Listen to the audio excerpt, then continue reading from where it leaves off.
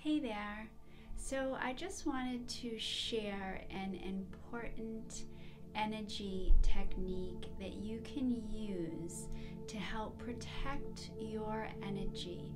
Everything is energy, right? Your energy, I'm energy. Everything around us is energy. And we come into contact with all types of energy, different people, through different experiences. So this is a technique to help protect your energy, to shield your energy from any negative outside forces, to honor your energy and your own energetic space. It's energetic shielding.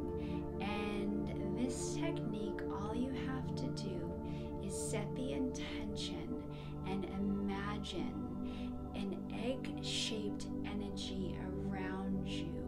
It can be whatever color you choose it to be.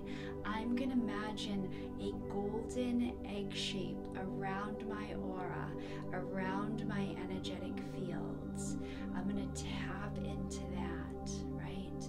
And I'm going to allow this layer of protection to stay within and around my energetic field, to shield me from any energy that is not mine, any lower energies, anything that is not mine. Okay, I'm going to shield it so it stays outside of my energetic fields.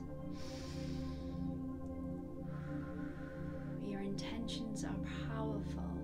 This is a great technique to do often, especially if you know you're walking into situations or conversations where you feel like you need to protect and honor your own energy and your own energetic space.